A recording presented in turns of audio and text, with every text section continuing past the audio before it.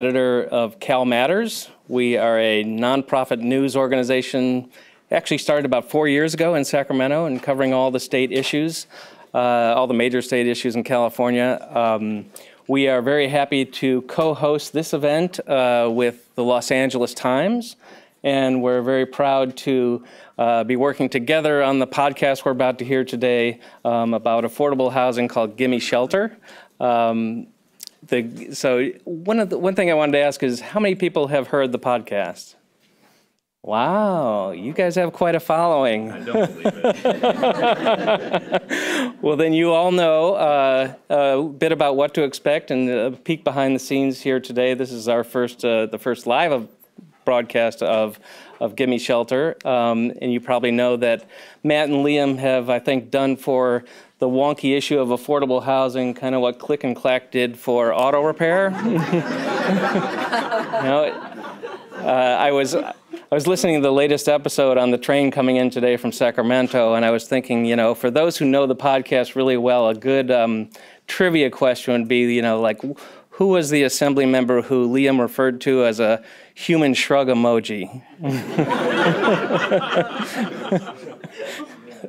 There's bonus, yeah. There's people who know the answer, right?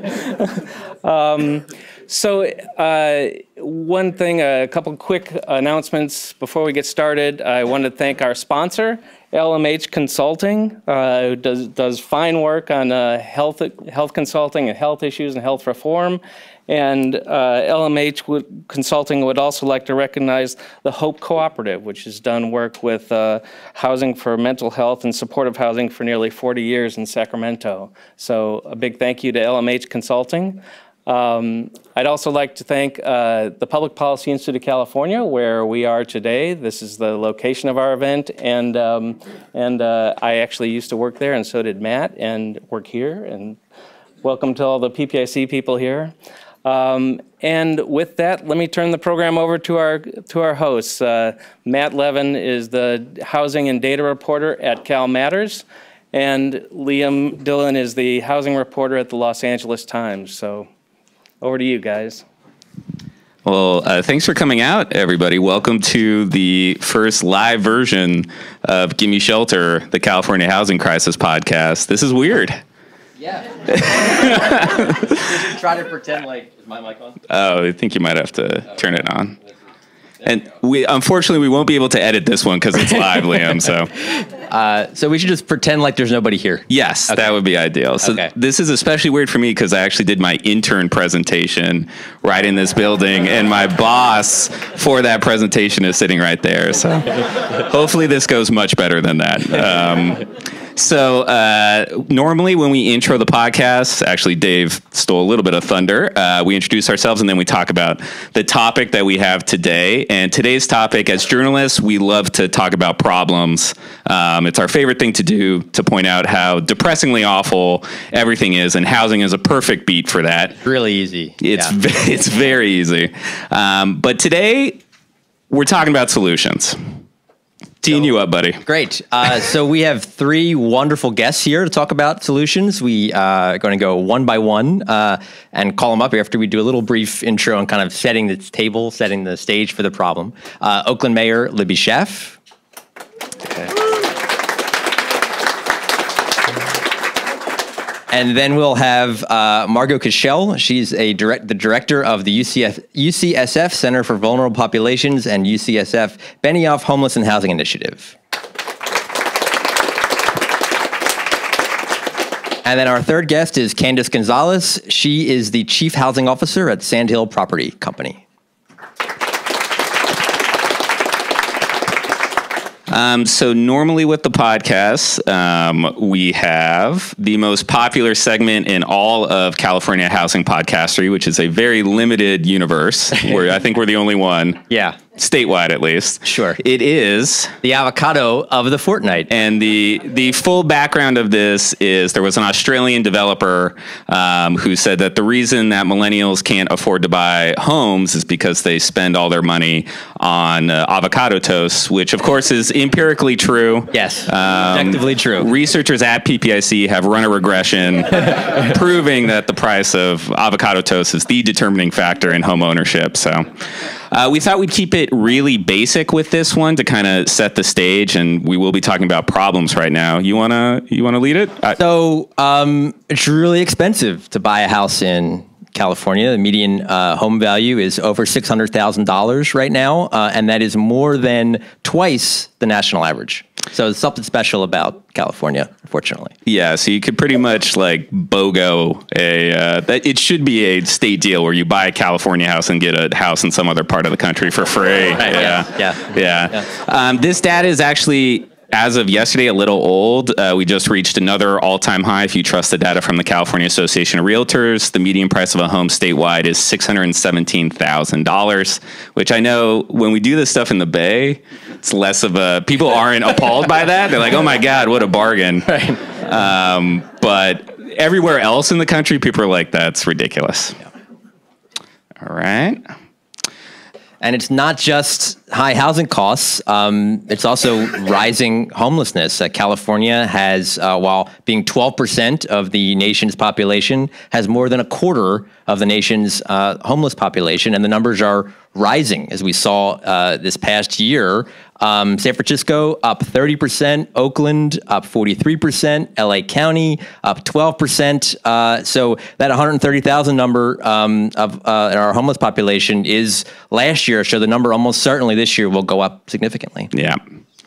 And we're going to identify one more big problem here, which is California does not build housing like we used to. So I'm just realizing now that the podcast version of this will not have the slides. Yeah. So we'll describe this as much as we can. You can do that. Yeah, sure. Yeah. So this is actually a stat that's probably very familiar to many of our listeners, but the state housing department says we should be building 180,000 units a year to just keep pace with demand. As you can see by this chart, we are well short of that. And in 2019, we've actually taken a dip, somewhat surprisingly. We're at, you want to take it? Yeah, it looks like we're going to be going below 100,000 new units, which is really the wrong trend, given that we're, after emerging from the recession, as you can see, the lowest number on record here is 2009. So since then, we've been on a relatively steady upstream, but looks like we're going to take a step backward in 2019, and that's, of course, bad. Also, people in the room, but we'll describe this for the podcast audience as well. Glad you noticed this. In the upper right, there's a little picture there, and that's the governor, Gavin Newsom, and almost off the page, where he has called for the building of 500,000 units every year for the next 7 years to not only meet demand, but also make up for previous underbuilding, and you see how gruesomely far off we are from that number. I made this. It is not exactly to scale, but it makes a point. Yes. Okay. So enough with the depressing tour of California housing statistics that I'm betting most of you are actually well acquainted with anyway. Let's talk about solutions. And that's great. And why don't we start with our first guest, Mayor Libby Schaaf.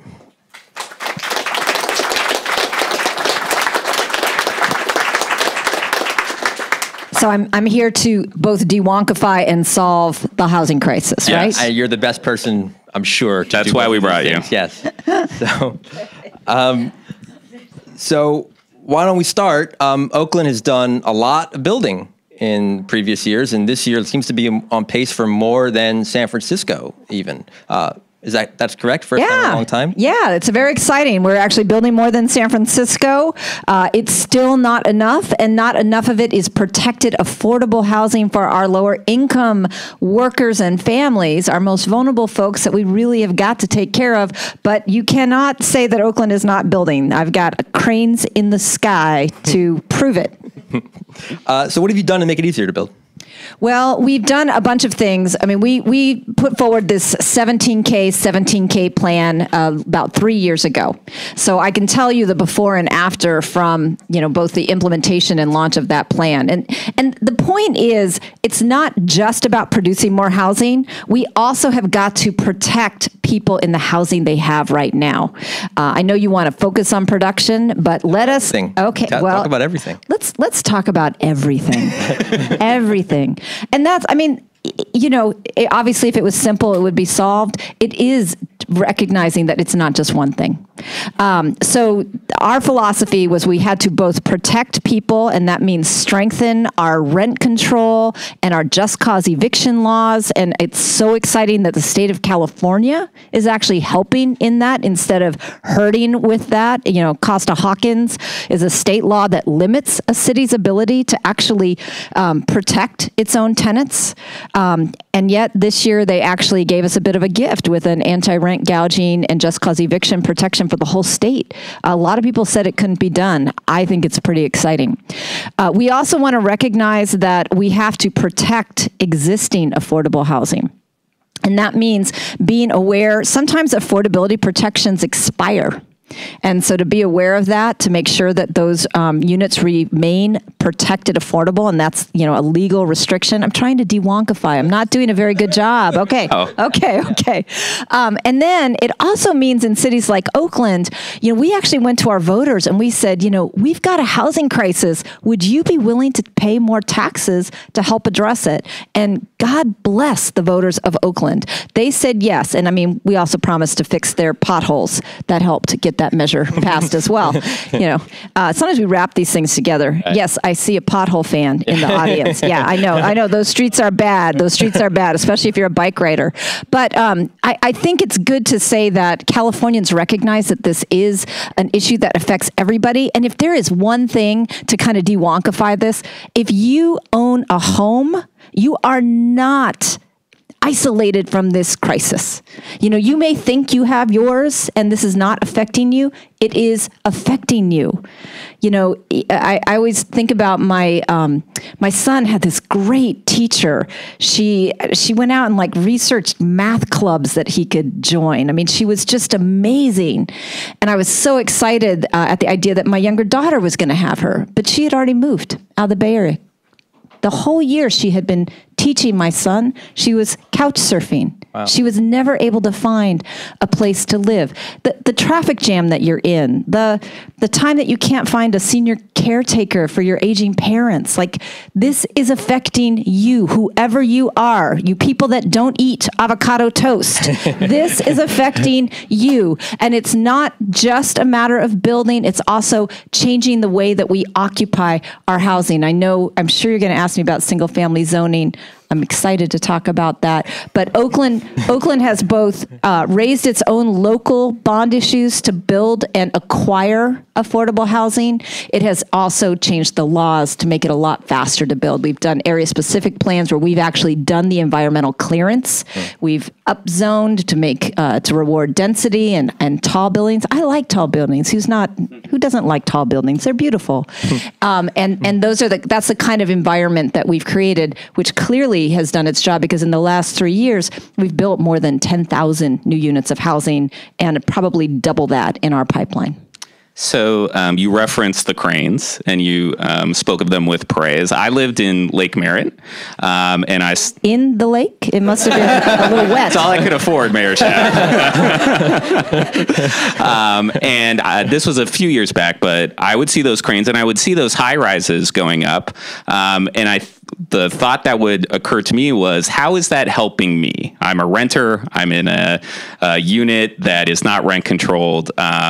How is that going to help me? And I think that speaks to the political problem that someone like yourself has to address. So how do you address that? Okay, well, after I dried you off a little, it helps you in two ways. First of all, new people are moving to Oakland. I mean, you know, I always say we're like the teenager that just got her braces off. We've always been cute, but suddenly everybody has noticed us. So people are coming, and we're Oakland. We welcome all. We do not believe in walls. Just ask a certain person. So we welcome people. If I don't build new housing for the new people, they are going to push you out and price you out of the lovely Lake Merritt apartment you have today. That is a rule of supply and demand. We are under demand. We have got to address supply. The second thing that you should celebrate about those cranes is, as part of our 17K plan, and honestly it was in the works before, we adopted impact fees for the first time. And so we charge a fee because we recognize that market rate units create a need for protected, affordable units. And so developers either have to include protected affordable units in those new buildings, or they have to write a nice big check to our affordable housing fund. And just to, again, in the spirit of de-wonkifying, when we say protected affordable, it means that these units by law are only available to people that make under a certain amount of the median income, and the rents are set to be no more than 30% of that low-income renter's income. Okay, just in case people did not know that. That's good. Good. So an idea that's come up around the state, but one that's already been implemented in Oakland, is this idea of taxing vacant property. You supported that. How's that working? Well, it's a little early to tell. The actual kind of regulations are coming out, coming in front of the council in a couple weeks. I'll be honest, it caused a lot of angst, but I do like the fact that we are identifying what we believe the problem is, and we are putting a cost on that. And so if you live in the Bay Area and you are not utilizing your land, shame on you. Right? We just talked about supply and demand. We have a huge amount of demand right now. So if you have land, if you have an apartment that you're just holding it as an investment and nobody is living there, that is a terrible waste of an incredibly valuable resource. And so conceptually, I like it. The devil will be in the details. We have no idea how much money it's going to generate. We anticipate $10 million a year, but you all the other jurisdictions can benefit from Oakland's bravery because we're out there first, and we'll let you know how it goes. And isn't it a sign of success that you actually don't generate as much money as you would hope, because that means people are putting the land to use, or the property to use? Well, again, that remains to be seen. There are about 10 exceptions. Okay. Yeah. So, is this really a vacant land tax or is it not? Yeah. I think people will ask us that question, but let's see. And there may be good reasons, environmental reasons, et cetera, hardship reasons. We don't want people to hate their government. We want them to love their government. So we really do need to be thoughtful as we roll out laws like this. Do you know of any property owner that has sold their vacant lot as a result of the tax? Or those have not come to my attention. The people that are really pissed off, those are the ones I know about. It's often the case. Yeah. So the city, one area where Oakland is struggling is in producing subsidized housing for low-income residents. City's fallen short of its own goals. What's been the biggest obstacle to doing so? Money. And I want to, again, love on the people of Oakland. Unlike some communities, we don't have a lot of public opposition to affordable housing. We have a lot of political will in our city council, in our planning commission. So I love you people. You're great. We don't have enough money. And even when we put out the 17K plan, we identified a number of subsidized, protected, affordable units that we knew the city needed, and we acknowledged in our plan that our plan was not sufficient to reach that goal. Now, there have been some encouraging signs so far. One thing I'm really excited about, and I do not know how I'm going to de-wonkify this, but the legislature just approved a regional affordable housing financing authority for the Bay Area. And there are a couple things I love about that. One, it really continues to send the message that we are all in this together. While I love dissing on Cupertino, and I think you'll get a chance to do that later, that's an example. Like you cannot think that your city can add jobs and the people will live somewhere else. We have to see just how interconnected we are. We have to see our regional nature. And so just the fact that it's a regional authority is exciting, but it gives us a whole bunch of tools to start generating revenues specifically for affordable housing. Because I don't know how you de-wonkify redevelopment, but redevelopment was a tool that allowed us to take property taxes and dedicate them for public, for affordable housing. In fact, when you saw that chart, you saw that the huge fall off on housing production happened to coincide with around the same time that redevelopment was taken away from cities' toolboxes for financing affordable housing development. I don't know if that's a coincidence or more. So regionalism has been kind of a buzzword in Bay Area housing circles for quite some time. It feels like we haven't really reached the level of regional cooperation that many of the local politicians here would like. What do you think is the biggest obstacle to that? And are there other regions in the state or the country that you think are, you know what, they're actually making it work? I think we've got to take away this obsession with local control. There are a lot of places where people's understanding of the uniqueness of their community is worth lifting up, but we cannot sacrifice regional responsibility for local control, especially when so many communities have a legacy of race exclusion covenants, redlining. I mean, there is a lot of bad stuff. I'm not swearing because your thing told me not to. A lot of bad stuff that government has done and allowed to be done. And so I think that alone is a good reason to start thinking. But I mean, who works, lives, and plays exclusively within the boundaries of one city? I mean, I'm the mayor of Oakland, and even I sneak out from time to time. So obviously Oakland faces real gentrification and displacement pressures. What have you found works and what have you found doesn't work to combat those issues? What I find works is building more housing. And again, I've been frustrated when activists, or, I call it, NIMBY wolves in progressive sheep clothing. When NIMBYs masquerading as progressives say we shouldn't develop, we shouldn't build new housing, they are really hurting the very cause that they are purporting to serve. So when you have gentrification, again, it means new people, wealthier people are moving into your community. If you build new places for them to move into, you don't get displacement. But you have to couple that. You can't pretend that that's going to happen automatically. You have to couple that with really strong protections for your existing tenants. And Costa-Hawkins, I'm just saying it, has really been frustrating. For a city like Oakland, where rent control only applies to units built before 1983, which, by the way, is the year I graduated from high school, you're missing a whole lot of housing. Now, the exciting thing about the anti-rent gouging bill is that covers anything that is older than 15 years. It's a rolling standard. I think that's what makes sense. I think that's how people should actually amend Costa-Hawkins. So you still encourage new construction, but you protect people. This is home.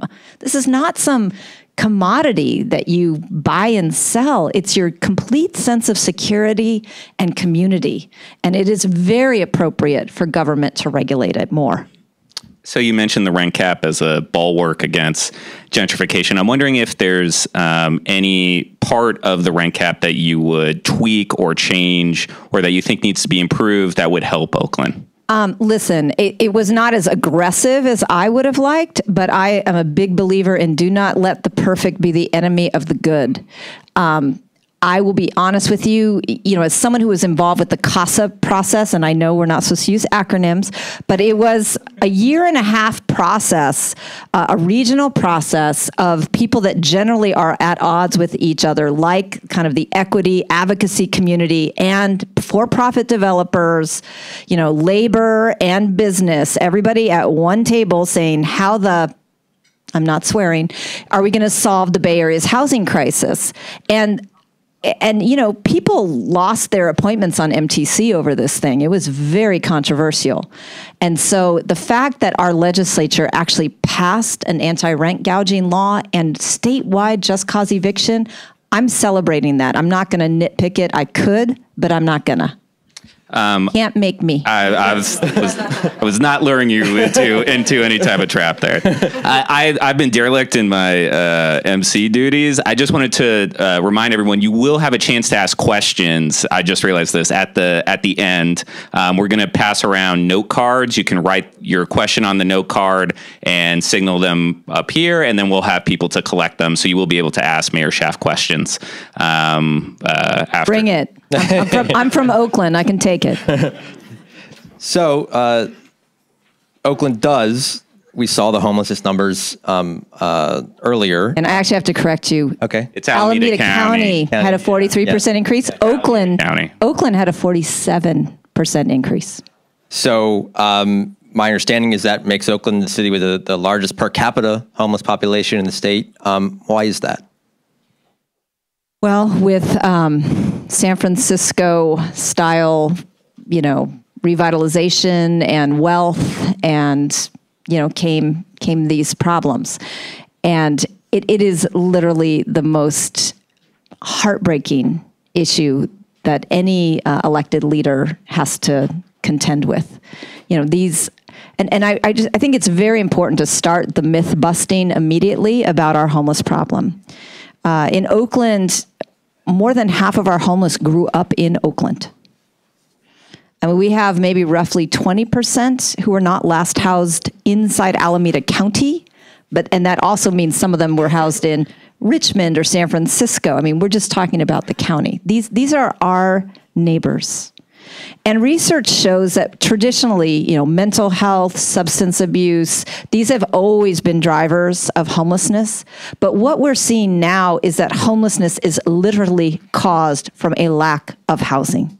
People lose their housing in the Bay Area. They have other ties. Many of them work, but they cannot afford to find new housing once they've lost it. It is heart-wrenching. So what in your experience works the best in terms of preventing homelessness and then also rehousing people? And also that falls under your control. Well, I gave up just trying to work on things that are under my control. And, that is part of the issue. Because homelessness is as complex as individuals are, it is not something that is well served by the silofication, I don't know if that's a word, of government. Okay? Because cities tend to deal with the public right-of-ways, the parks, the sidewalks, the streets, the garbage collection. Counties deal with public health, mental health, substance abuse, behavioral health. The federal government, God bless them, is supposed to be through HUD providing housing vouchers and helping with public housing and financing shelters. And there is quite a disconnect right now. Your next guest is going to do a far better job than I can about what works, but I can tell you there are 3 things that we must be vigilant about at all times. And I always fear that one of them is probably the sexiest for mayors to work on, and it can't be at the expense of the other 2. So first and foremost, we have to prevent people from falling into homelessness. And in Oakland, we've really found that it is incredibly cost effective to keep someone in the housing they have. I always talk about Deborah Ross is this incredibly exuberant woman. She sells these crazy customized hats, and I could not have been more pleased to find out she was one of the very first people helped by our initiative, Keep Oakland Housed, which is a partnership with Kaiser and Crankstart and San Francisco Foundation that, first of all, provides immediate emergency financial assistance. I mean, Deborah was $800 behind in her rent, but she had gotten an eviction notice, and she was the caretaker for her grandson. That's all it took for Deborah, $800. That is cost effective. Other people need legal assistance. They need case management to ensure that they can remain stably housed, and that's all part of the set of services Keep Oakland Housed provides. We then have got to get people off the streets and into safety and shelter faster. And I have been really pleased. Oakland tried this crazy thing that people made a lot of fun of me about, and that was we put people in tough sheds. Now, we've evolved that model tremendously. It's now, we call it the community cabins model. It has been very successful. The outcomes are amazing, and it's about half the cost of a San Francisco navigation center. And then finally, version of a shelter. Yeah. But it's a year-round. It's not the traditional congregant shelter. And I just got this statistic before I came here, and it just shocked me. We just had our first rain of the year yesterday, right? Last night, my congregant shelter, and it's a year-round shelter. It's not just emergency. It's a year-round shelter at St. Vincent de Paul's, only had an 89% occupancy rate. I had 11 empty beds in this shelter, and I had 100 people sleeping outdoors within a 1-block radius of this shelter. So why? Because we cannot force people to come indoors.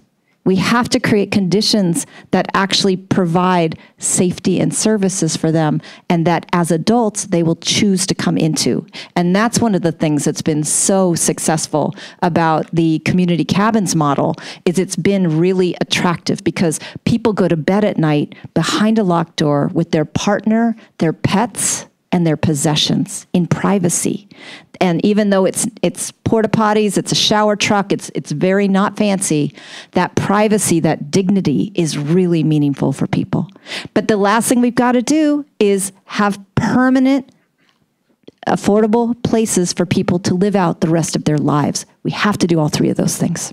So we were on a stage together in the spring, and I asked with you and a couple other mayors from the Bay Area, hey, what do you think about single-family only zoning, home-only zoning? Do you want to eliminate it? And you said yes. So is it eliminated in Oakland? Not yet. It takes a second. Yeah. That was just, like how many weeks ago? 5 months? Yeah, roughly. Oh, it feels like yesterday. Yes. There are some things that for cities to do take a lot longer because we have to do an EIR and environmental analysis, And that's why when the state does it, it is so much faster. That's why I'm still kind of waiting for SB 50, which is, Scott Wiener's bill that would kind of streamline and speed up housing production, especially around good transit. I'm waiting for that to come out of its medically induced coma and maybe pass. Because while Oakland would do that, we would actually make those zoning changes. It would take us 3 years, whereas the legislature could really do it in 3 weeks. So that's the kind of thing. And before people freak out that eliminating single-family home zoning means that some horrific tower is going to be built next to your backyard, that's not what we're talking about. We're talking about, neighborhoods like Rockridge. Who doesn't love Rockridge in Oakland? I mean, on one street, you'll have a single-family home next to a duplex, next to a triplex, next to a single-family home. We're talking about not necessarily changing the envelope of structures. We're talking about allowing more people the opportunity to come into these neighborhoods. These neighborhoods are healthier. They have better public schools. They have lower crime rates. They often have histories of racial exclusion that we need to really interrupt and change. And those are some reasons that I think this type of movement is good. Now, Oakland has made it a lot easier to build accessory dwelling units. In other words, we love grannies. Grannies, come to Oakland. We actually built more new ADUs in Oakland over the last few years than San Francisco or San Jose. So clearly making it easier does impact the supply. And that's kind of a way of nudging that single family home mentality along. So we're going to end Magic wand question. Magic wand question. So we're going to ask everyone this question, but we'll start. Last question for you, Mayor Schaaf. You're the Emperor of California, and you can. That would be Empress. Empress of California, and you can change one thing overnight to fix California housing. What is it?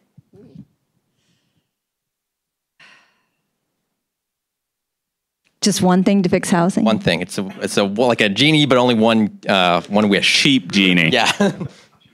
Oh, that's so mean because that's counter to my entire, what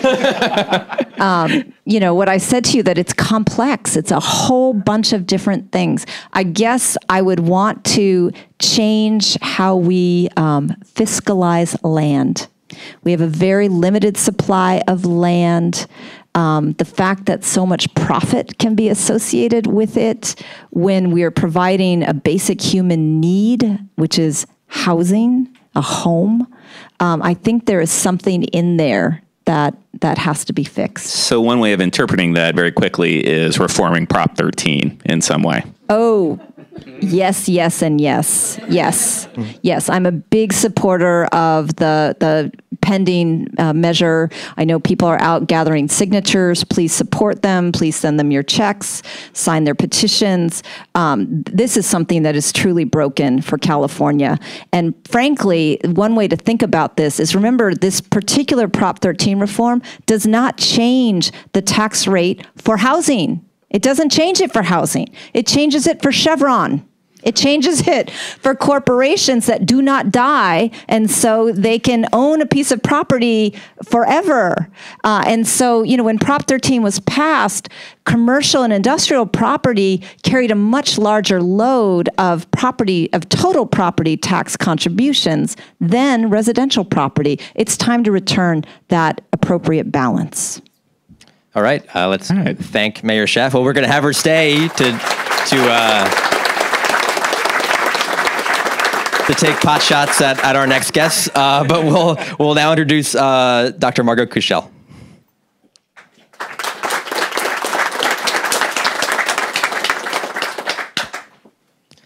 Thank you.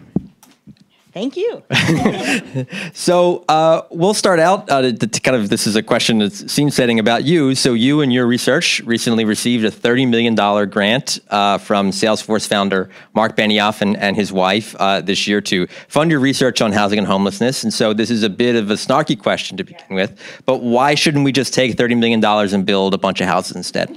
Yeah, totally fair question, and not the first time I've heard it. So first of all, I think there's a little bit of a misconception of what we're trying to do. Most of the money will not go to sort of research as it's usually been done. We've been doing a great job of getting research funding from the NIH and other places who pay for research.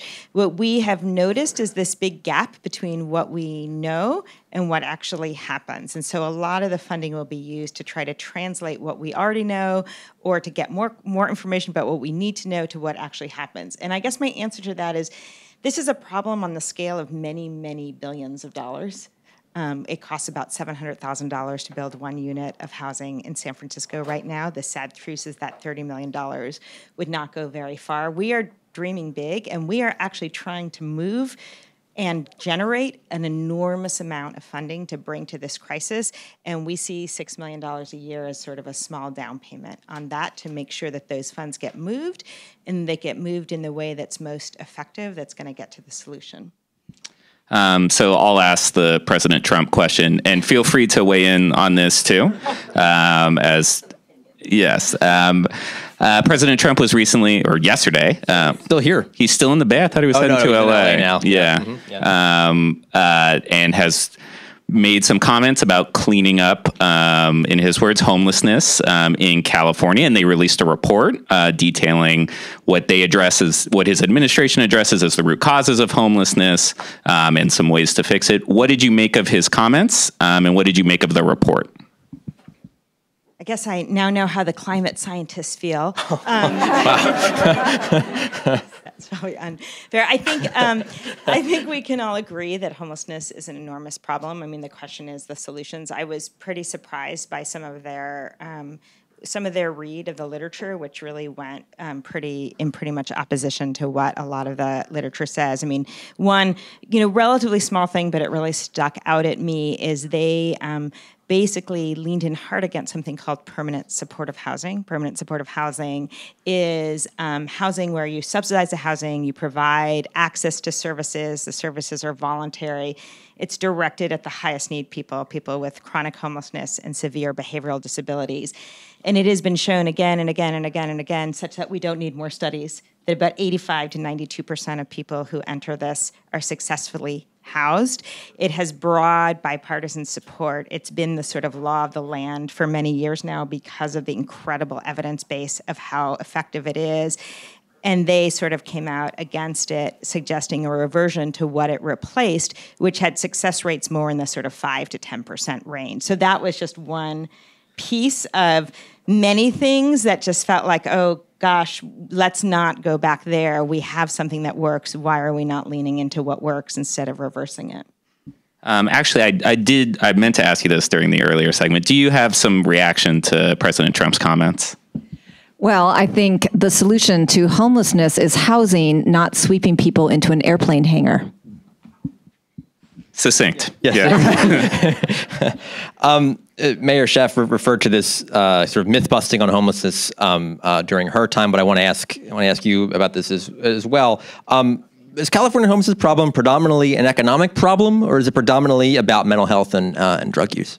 It's predominantly and wholeheartedly an economic problem. It's a problem of economic inequality, the lack of development of affordable housing, and racism and structural racism. I think we can't get away from this conversation without acknowledging that Black Americans are at 4 times increased risk of homelessness nationally. In the Bay Area, it's actually worse. I think, right now, fewer than 6% of the San Francisco population identifies as Black American, 37% of the homeless population. This is what happens when you have a society where, because of racism, a group of people are excluded from housing, they're excluded from employment, they are treated differently by the criminal justice system when you have really wide imbalances in income. People always talk to me about mental health and substance use, and for a while I was like, oh, I'm a physician, that's what they think I want to talk about, but now I realize people have the misperception that that's the cause of this problem. We know how to treat mental health and substance use disorders. There is nothing about mental health and substance use disorders that makes it impossible for someone to be housed. Most people with severe mental health and substance use disorders are housed. It's certainly a risk factor. It's a disability that makes everything harder, so why wouldn't it make housing harder? But we know how to treat it. We know how to treat it. What we can't do is treat it when people are on the street. And another thing, you often hear people saying, well, of course California has a high homeless population. The weather's great here. What do you think when you hear that argument? The weather isn't so great today, but I think that really just, it's sort of, we say in medicine all the time, like correlation doesn't equal causality. Like, yeah, the weather is better here, but that's not why we have a homelessness problem. We have a homelessness problem because we have an extraordinary shortage of affordable housing. Nationwide, it's estimated that there are only 35 units of housing available and affordable for every 100 extremely low-income households. In California, that's at 22. Nevada is the only state that's worse than we are. That's why we have such a bad homelessness problem. I would say the other thing is that our problem is more visible because we have chosen and we don't have a lot of shelter. New York, I'm from New York. I was just there on Monday. New York has a higher proportion of their population homeless than San Francisco does. It's just that in New York, 95% have shelter. They're still homeless. They still have all the problems of homelessness. They're just sort of out of sight. In San Francisco and in the Bay Area, about 67% are unsheltered. So speaking of New York has right to shelter. I was wondering if you could explain what exactly that means. It's also been recommended, at least initially, by some members of Governor Newsom's new task force on homelessness. I want to get your thoughts as to whether you think right to shelter is a good solution for homelessness in California. As a member of that council, I just want to clarify that I was not one of those people that supported that. No. Yeah. So right to shelter came about in about the 70s from legal action that, like in New York City, for instance, if you are homeless, you have a right to ask for and and to receive shelter, not housing, but shelter. And I think, in the 70s, it seemed like a really good idea. I think it has created some problems that when you actually speak to the folks in New York, most of them are saying, oh, please don't do what we did. I think that there's no question that we need more shelter, but we need the type of shelter that is a pass-through, that people go into shelter, it's a brief stabilizing moment on the way to housing. The problem I think that right to shelter has created is it's created a sort of unending cycle where it's estimated nationally it's about $25,000 a year to provide a unit of shelter. In New York, it's about $30,000 a year. It would probably be more similar to that. You could get a lot of housing for that if you sort of planned for it and did it. And so no question we need more shelter, but we need the type of shelter that is a conduit to housing, and we really need to not stop pushing on housing. That's where the answer is. So it's not the most efficient and optimal use of resources.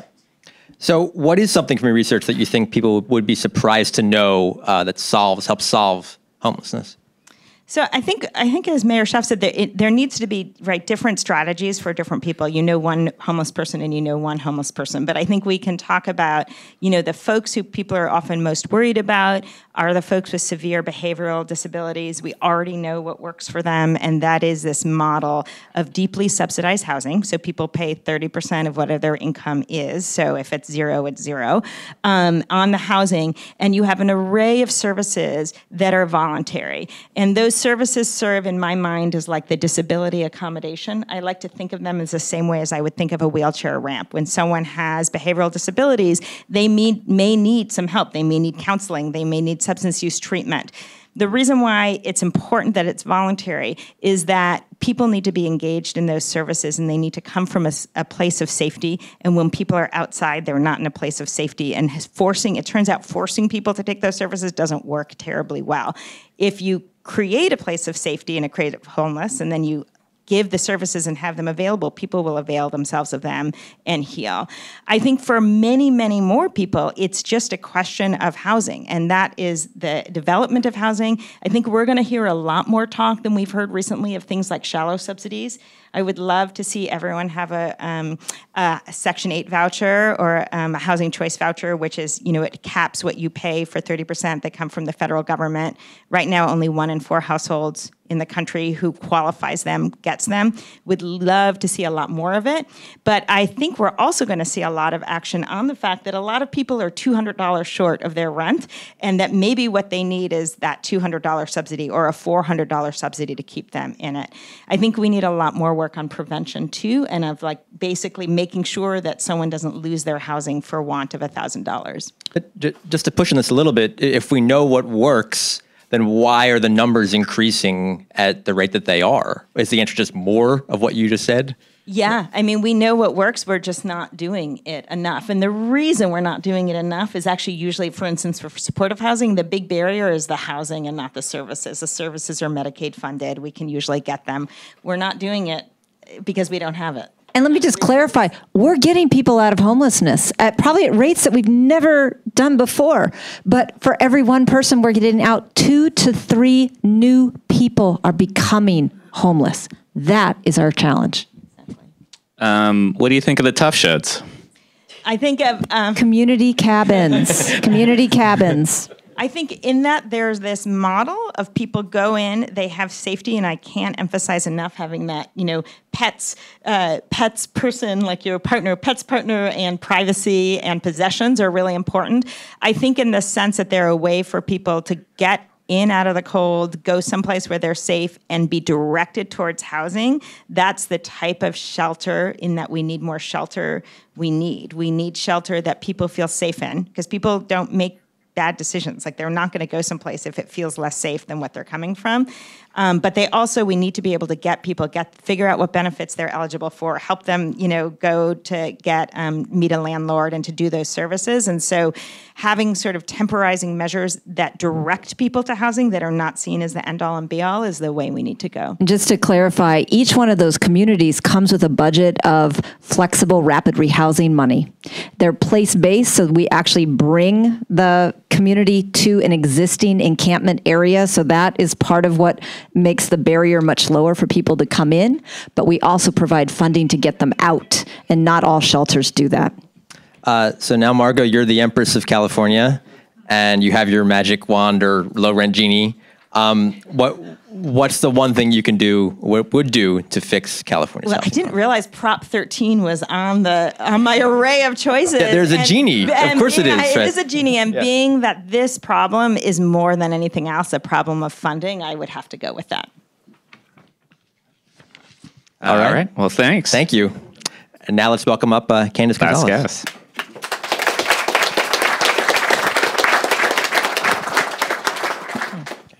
Hi there. I'm ready to be roasted. Okay. Should I just say first that I'm really excited to be here with Mayor Libby Schaaf, because I actually had my roots in Oakland. I grew up in Alameda and Oakland as a first-generation immigrant from the Philippines. We got evicted over $70 at one point, but I also understand the benefit of stable housing, because that led us to hard work and education. My sisters and I all went to college, and I wouldn't be here today if not for that. And by today, I mean working with a company like Sandhill Property Company, where we are trying to do big things when it comes to housing. Two notable projects I have to give a shout out to my company. We're the largest provider of rent-controlled housing in the peninsula with over 1,800 units in East Palo Alto. Not sure if anyone knows that. We purchased that site several years ago, and now we're trying to go big with 2,402 housing units in Cupertino, 50% affordable. And I'm not going to say we're trying, we are going to go big. You took our first question. Oh. Yeah, right. So yeah, that was we were going to ask. I mean, we learned, you were in the few developers out there likely who had the experience of being evicted yourself. Anything which you more to emphasize or explain about how that shaped your perspective on housing issues? And also how Oakland has changed since you were a kid. Yeah, I mean, we're seeing amazing things with all the cranes going up. When I do go back to Oakland, because I still have family there, and in Alameda, you also see the tent city. So we know that something needs to be done, and we really need to do it together as partners. We see great mayors like Libby Schaaf and Mayor Liccardo going big, but we see many cities not doing its fair share. So we really need big solutions coming from the state. So we're going to start passing around the cards. So if you have cards or ideas, please submit them. So you're a builder. We constantly hear how hard it is to build in California. One, do you agree with that? I bet you're going to say yes. And then two, why? Why is it so difficult? Sure, I agree with that with an exclamation point times 10. There's just so many roadblocks to building housing and affordable housing. It's indicative at the local level, just too many roadblocks. I had a project back in 2013 when I was with Palo Alto Housing Corporation, a nonprofit affordable housing developer. We were building a 60-unit affordable housing project on almost 3 acres, 4 stories next to 8 stories, and it got referended and overturned by the ballot box. So that's how painful it is. It takes too long and too many ways to block it and too many ways to increase the cost of construction. So we hear a lot about a construction labor shortage or construction costs rising as a result of that or other reasons. How much has a labor shortage manifested itself in your projects, and what could be done about that? Sure. I mean, there is labor shortage. Construction costs are going up. In Valco, Cupertino, we're seeing $700,000 per day in hard cost escalation. Per day? Per day. What does that mean exactly? What's hard cost escalation? Construction costs, materials, everything going up daily. I mean, I think we're seeing construction costs rise by about 24%. So it's a $4 billion project, and I think, the opposition hopes that they just delay it enough that it kills it. We've heard a lot about prefab housing as a possible solution to get at some of those construction costs that you reference. We've also heard of it in terms of a solution for housing for people experiencing homelessness. I'm curious to get your thoughts as to whether you believe that's the future of construction. Sure, I think we have to be creative when it comes to construction and continue to explore all opportunities, and including prefab housing. We're certainly looking into it. We've talked to different developers that have done it. We haven't seen the savings in money yet, talking to other developers, but it'll improve at some point, and I think we have to look at all solutions for sure. And just I'm betting most of you actually already know this, but prefab housing, they build it all offsite and then they basically stack it like Legos. And there's a project going up in Oakland, too, I think. Yeah. We were on the BART. We took the BART in today, and yeah, there it was, right? You're like, ooh, that wasn't there yesterday. So, Candice, your firm is probably best known right now for its involvement in the Valco development, as you've mentioned, in Cupertino. What lessons have you drawn from this process about how difficult it's been to build there? Sure. First of all, we're utilizing SB 35. That's our approval. We've learned that we really need the state to step in because state preemption of local control is often necessary when the community's not doing what it needs to do. When the mayor says that we need to build a wall around the city at the expense of its Latinx neighbors, when a planning commissioner recently said that $24 million to kill affordable housing is well worth it, we need state law to step in. But I do want to say that we give a lot of credit to our local support. Over the last several years through this process, we've seen a rise in people supporting us. They really want to see the project done. So there's been a rise with the YIMBYism to counteract the NIMBYism, and other housing advocates. So I think, we've done a lot of community outreach, and we do have a lot of players out there. I just don't want it to, I think the NIMBYism is trying to overshadow that right now, but yeah. So I've made this joke on the podcast before. We'll see how it lands in front of a live audience. This is going to be the developer cartoon joke. You ruined it. It's not that good. Go ahead. Stepped on the joke. Go ahead. Better not get more laughs for that than my actual joke. So when you watch movies and the movies have Muppets in them, the villain often working to destroy the Muppets is often a developer. And see, no laugh. Thank you, Mayor Schiff. Appreciate it. So why do you think developers have this quite literally cartoonishly negative opinion among the general public, and how justified is that, and how much harder does it make it to do the job that you want to do? I'm laughing because the other villain is a politician. I would actually make the developers the angels. I think it's difficult. Everyone assumes developers are all about the money and all about the greed, and obviously there's a for-profit economic reason to doing the housing. But the bottom line is we are trying to help with production, protection, preservation. So it shouldn't be villainized. I think right now in some of the communities, the villains should actually be some of the city council members. Not Oakland, not San Jose, and exceptions here and there, but I think that's probably a myth. So there's obviously some levity with that, as Liam tried to exploit.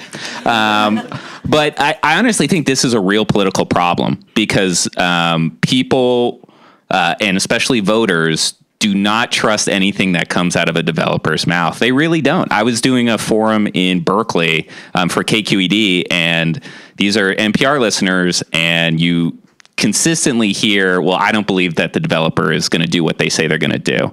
So how do you fix that? How do you solve that? What strategies do you employ to actually change that reputation? Sure. I think when you go into a community, you definitely need community support. So I think it's process, community engagement, making sure you have your local partners. I think, for example, in East Palo Alto, we bought the site probably close to 5 years ago, and we're starting a redevelopment process, but it took us about 3 years. We decided not to do anything for at least 3 years until we really got to know the community, engage the community, make sure that there's trust. So it does take time to build that trust, and you have to be a patient developer with some heart. So I think, Sandhill, we're an enlightened developer.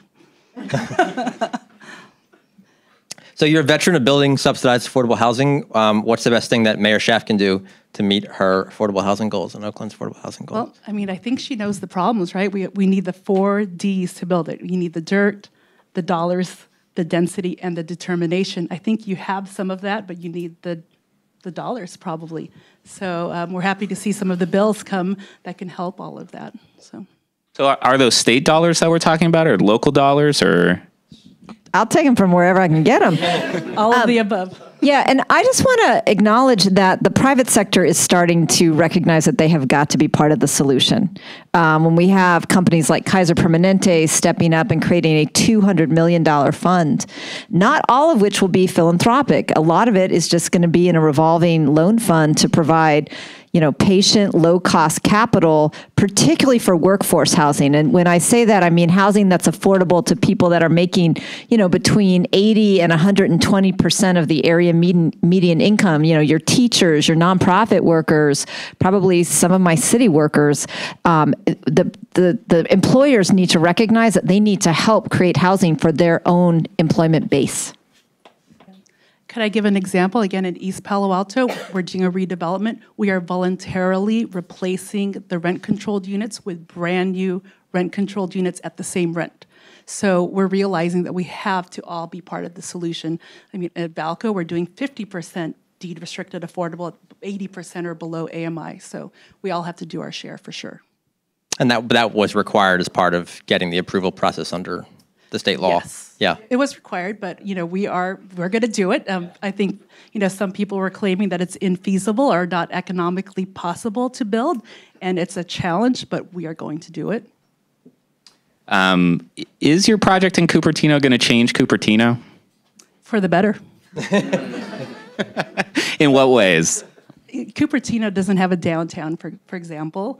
It's going to add housing. There's only 140 47 deed-restricted rental units in Cupertino in a community of about 60,000 people, and all of those units are about to expire its affordability in the next 10 years, something that crazy, in a community of 60,000. So I think it's going to improve it. It's going to make it more socioeconomically diverse.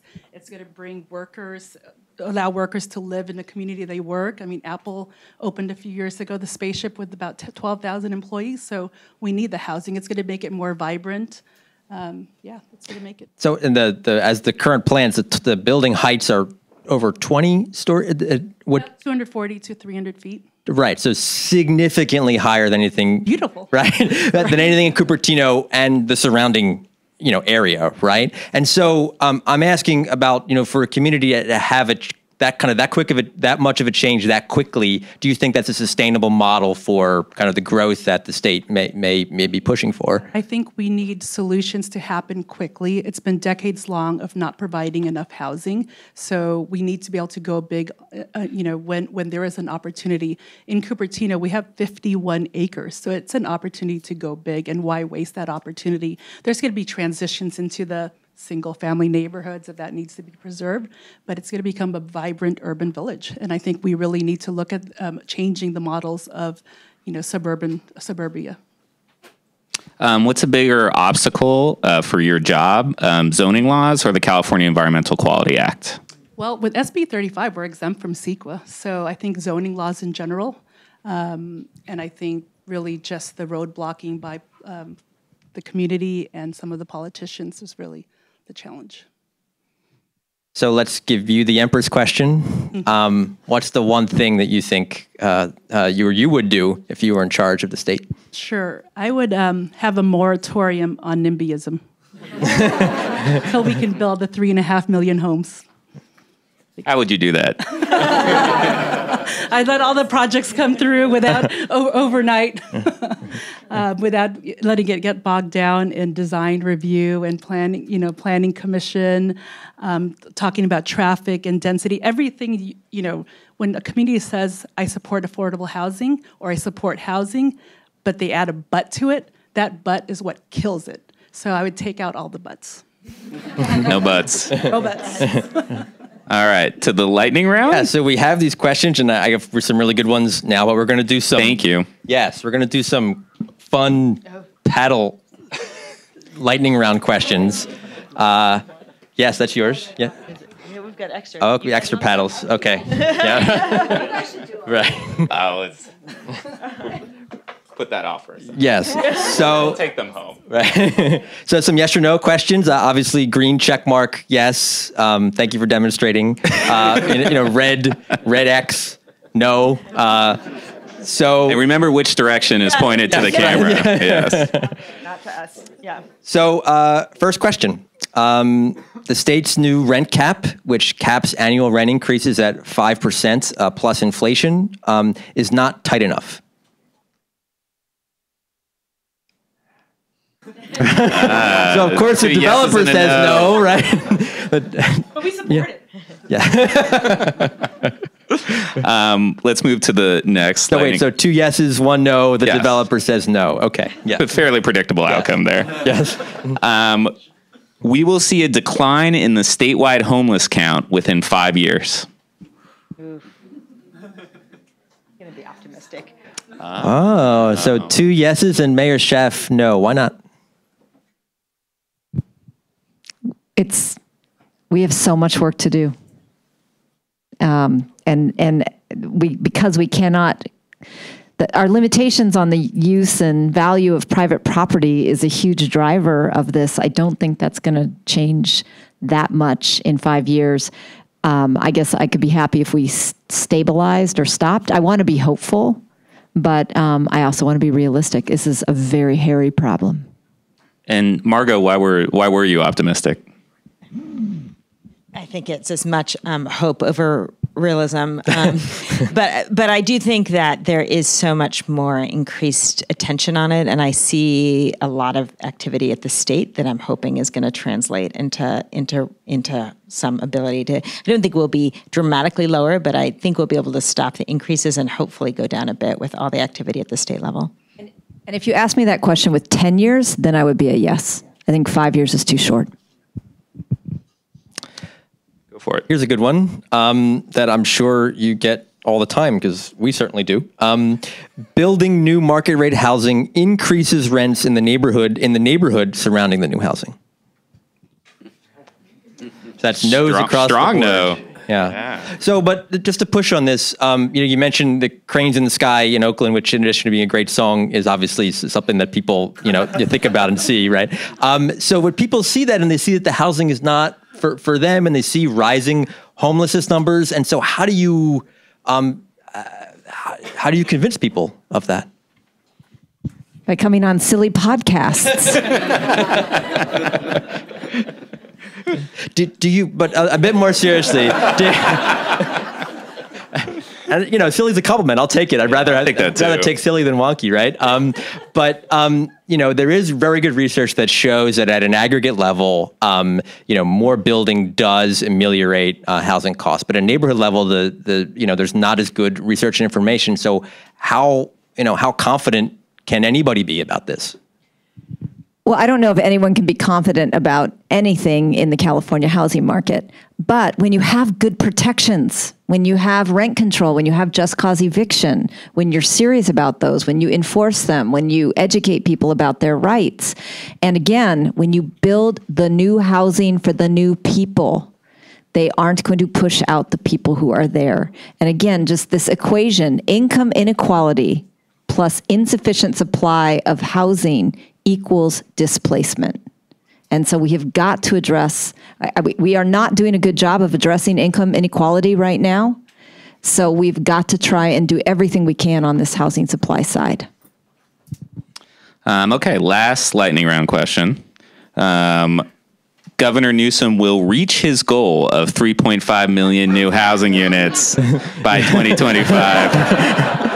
Oh man, nose across the board. Unanimous nose. And we got some laughter. Yeah. Okay, but that doesn't mean you should not have bold goals. I actually love this governor and the job he's doing.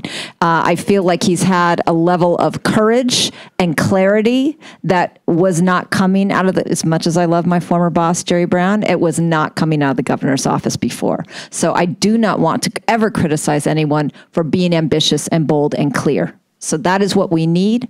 It's a goal to reach for. I do think because he has set that goal, we will do a hell of a lot better than we would have done if he did not set that goal. Is that fair? Completely agree. He just needs a little bit more time. Okay. Should we do some audience questions? You got one lined up? I do. And this speaks to something that we've kind of talked around. Tenant protections in the law this is the question, are important, but what is being done so that they are enforced, so that those laws have teeth? And if you could sort of speak particularly to this recent rent cap, unlike in cities that have rent control, there's no rent board at the state level. To kind of piggyback off this, are you concerned that the rent cap will not be able to be enforced because of it? In general, I went from being a legislator to an executive, and it was a rude awakening.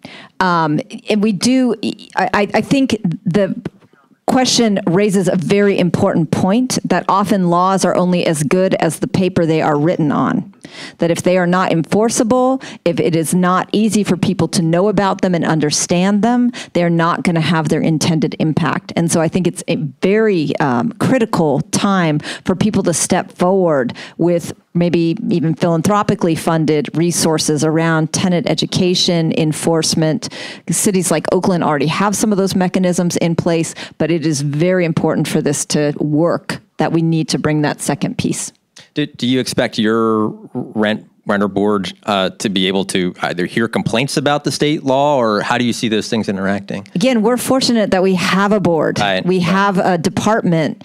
We are working, with technology to improve our capacity to, example, take more forms, complaints, et cetera, online so that we can actually increase our throughput, as well as add more transparency to our process. I think those are some opportunities for improvement. But, particularly, people are being terrorized right now. Our tenants that are undocumented, the disincentives of them coming forward to complain to their government, we have to really be aware of the reality in which these laws are working. This audience question is for Dr. Kushel. This one, in our parlance, a softball, knowing your research. Can you speak about senior homelessness and what we should do to keep older adults in their homes? Sure. So people may be aware that the age of the homeless population is increasing dramatically. Turns out people born in the second half of the baby boom, about 55 to 64, have been in elevated risk of homelessness their whole lives. So as they age, the population is aging. In the next, until 2030, we're going to see a tripling in the number of people over 65. Although when we talk about senior homelessness, we actually talk about 50 and over. And that's because we have found that by the time people are in their 50s and 60s, have lived lives of deep poverty and are homeless, they are more like people in their 70s and 80s in terms of their health and things like that. It is this really big problem that's about to come, and I feel like if you think the problem is bad now, just wait. I think we need to do a couple things. One is our research has found that half of those folks had never been homeless before the age of 50.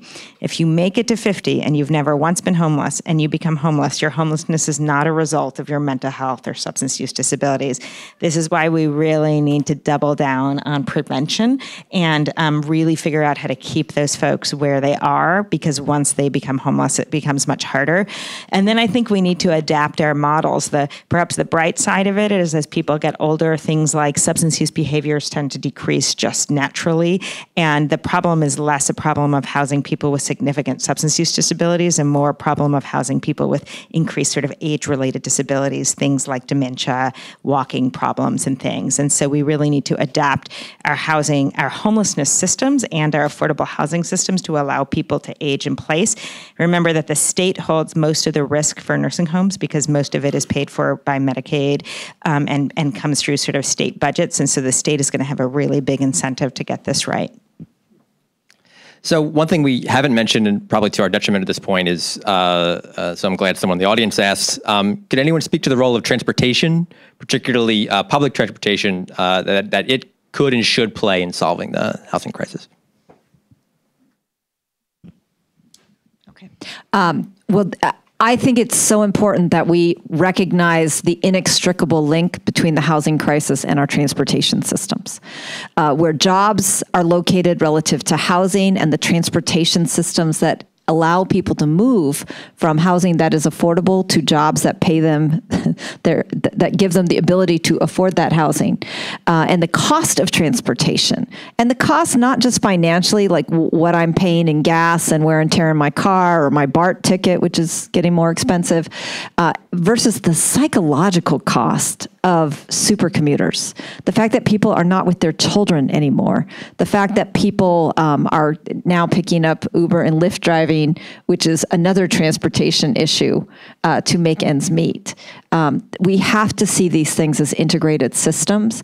And I am excited, one I think failure in the Bay Area, and now I am going to wonk out a little bit, is we are one of the few regions that had separate regional bodies that one handled housing, long-term housing planning, and a different body has handled long-term transportation planning, MTC transportation, ABAG housing, and other types of planning.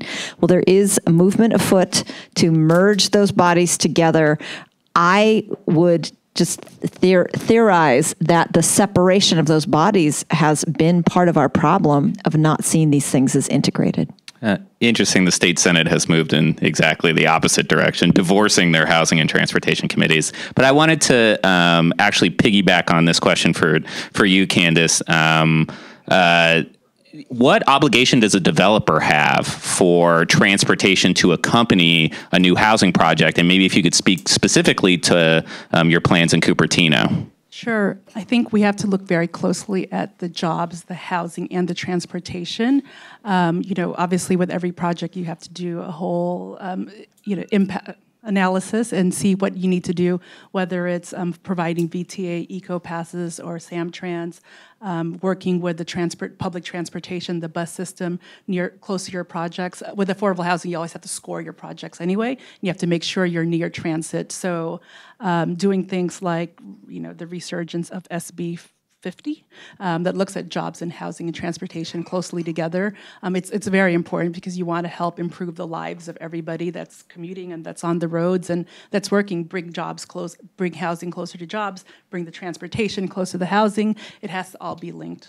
Can I throw something in here? Because I think this is going to be really interesting. You all know that there is movement underfoot to create a big mega measure around transportation for the ballot. In the Bay Area. In the Bay Area only. It's called FASTER. It's really big priority for like a second BART crossing to link our train systems, regional rail, help coordinate all of our bus systems. Good stuff. You're going to hear a lot of talk, though, about employers have got to play a role in this and actually start managing the transportation of their employees, whether that's through bus passes or, facilitating carpooling, the employers have got to not just keep their heads in the sand, sorry, Sandhill, in the sand about like, I'm just going to plant, 12,000 jobs in Cupertino, and there's no affordable housing around it, and there's no good public transit to get there, but that's not my problem. So I think let's say, like, you're going to hear a lot more talk about this in the coming year. It's good. And I good think talk. we see more TDM plans happening with projects, too. So what's tell everybody what TDM is. Acronym. Transportation Demand Management, right? Yeah. So, yeah.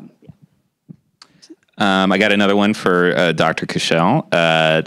Will expansion of California's conservatorship laws provide meaningful relief for our unhoused neighbors who suffer from mental illness and substance abuse disorder? And if you could explain the word that I just fumbled over. The conservatorship. So conservatorship are a set of laws that basically allow people to be effectively held against their will to receive to be brought in for care. And I would say, California has two pretty strong laws. One is for mental health disabilities. One is for dementia or cognitive disabilities. There is a trial in about 5 counties of an expansion of that. The way it's written, it doesn't actually affect that many people. And as you can imagine, these laws are really difficult and controversial, and they're difficult on the ground when you're tasked with enacting them, with sort of taking away someone's liberties in the view of giving them care. It's something that the health system takes very seriously, and in part because when you do that, you have often lost so much trust with the person that you have to decide that the benefit outweighs that dramatic loss of trust, which can take years to rebuild. So it's a really complicated, highly emotional question. I think I would more focus on the fact that are we optimally using the systems that we have and the laws that we have? There was a lot of fighting over this expansion. When you looked on the ground on how many people it actually applied to, it was vanishingly small because most of the people who it applied to could have been covered under some of the existing laws if they needed. I think most mental health folks will tell you that that sometimes it's needed. Like sometimes someone is like a grave danger to themselves and they really are not able to make a safe decision and they need to be cared for. But you really want to take that really seriously. I think a lot of the law was a lot of people's frustration was around people with multiple admissions, let's say, for substance use disorder. And there's a really robust evidence that shows that forcing substance use treatment just has bad outcomes. So no matter what you think about it, if you're just going on what works, it doesn't work terribly well. I also think that a lot of the folks who we're really worried about and we see their behaviors likely probably have really significant cognitive impairment disabilities that we're not picking up on. And if we really thought that they needed help, we could help them through the other existing laws, because there is laws about cognitive impairment. I think the other really important point to know is that none of these things work unless you have a place to put people. If you're conserving them, you're assuming that you've got a facility or housing for them. And in my mind, those are the big roadblocks. So I would say let's fix those first and really optimize them and then talk about whether we need to expand them, because we have so many people who are not getting treatment because we don't have the treatment available or the housing available once they're done. So it wouldn't be a public forum in the Bay Area without a question about universal basic income. So So we got one. Here we go. So there is an experiment going on in Stockton right now, also on the presidential campaign trail. This has been brought up about sort of guaranteeing income to folks every month. How much of a positive contribution or negative contribution do you think that would be to the state's housing problems if that were in place? Oh, positive. Okay. Yeah, I like it. I like basic income. I think it is definitely an idea that's worth testing. I'm actually disappointed because Y Combinator was originally doing a basic income experiment in Oakland, but they decided to move it after kind of this initial period to, I think it was somewhere in Michigan. But I think it makes sense. The income insecurity and vacillation that so many people have. It's almost like we don't need employment insurance anymore. We need income insurance. And anyway, I think it's a good thing. Margot, from your... I mean, being that, the primary problem here is that really it's not about mental health, it's not about substance use, it's about the ability to afford housing. I'm certainly not an expert in it, but I certainly think it's worth testing. Has there been any research on the tie between UBI and preventing homelessness? I know they're just getting started on this in Stockton, but that does seem like there is a connection there. I think there's been some research on like elevating the minimum wage, which is a different question, but I'm not aware of UBI and homelessness directly. Research someone else maybe, but back in the day when housing was cheaper, we used to say like Social Security solved homelessness. Now Social Security no longer solves homelessness because the cost of housing has gotten so high. But we used to see that when people qualified for Social Security, they were able to exit homelessness, and we can't see that because of the cost of housing. Can I add another thing that I hope it solves is what I call tweezer government. So, in homelessness, when you look at the kind of funding that the county gets, like, oh, I'm sorry I can't help you because you're not a veteran, or you're not a single mother with a child under the age of 5. Or, we have these categories of public funding, and the amount of energy and bandwidth that we spend accounting to the funding source that we only spent this dollar on the absolute, required thing, instead of recognizing that we have a whole lot of issues. And if we could just blend that funding together and be holistic in how we help all three of you, that's going to be so much more efficient. We'll actually have more money to put out into helping people instead of doing this crazy accounting.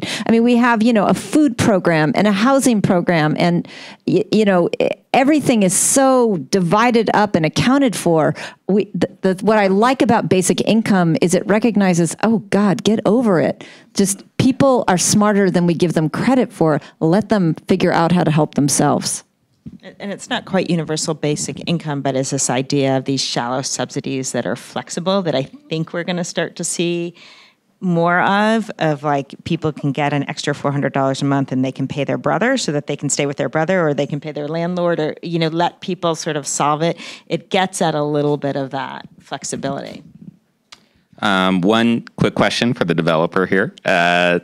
Developers often say that adding below market rate, so subsidized housing for low-income Californians, within or across multiple buildings doesn't pencil, which means it's not profitable for you guys to do so, and instead advocate for it being consolidated. Do you agree? Kind of a trick question, because I come from an affordable housing background, so I completely support affordable housing, whether it's standalone or inclusionary. I think we have to look at all opportunities. So forcing inclusion doesn't always work because you have an opportunity to go off-site, leverage more money, leverage more units. Sometimes it works on-site, sometimes it works off-site, so I think it needs to be flexible. So I support building affordable housing any which way you can. It does make it more complicated to do like a tax credit, low-income housing tax credit project when it's inclusionary, and it doesn't allow you to necessarily target the deeper affordability levels, but there's a time and a place just as long as there's flexibility in the policies. We actually had one last question for Liam, which is you're moving to LA shortly. Yes. One of our podcast fans actually flew here from Long Beach. He's an ADU builder. He says, do you need an ADU? So I currently live in Sacramento, moving to LA at the end of this month for a new assignment. I'm still going to be covering housing, super pumped about that, but sort of more about individual experiences in neighborhoods rather than from straight policy and legislation and things like that. So very excited, although I am not excited when I found my new apartment in LA that my rent will be doubling. So it's unfortunate. Yeah. I think that's it. Yeah. Anyone have any parting shots comments for our audience? Anything we did not ask about in our arrogance and ignorance? Thank you. I think we covered a lot of ground, actually. Well, please thank our guests here for a wonderful episode. And thank you all for coming out and listening to us. Yeah, this was fun. This is fun. Thank you. Thank you.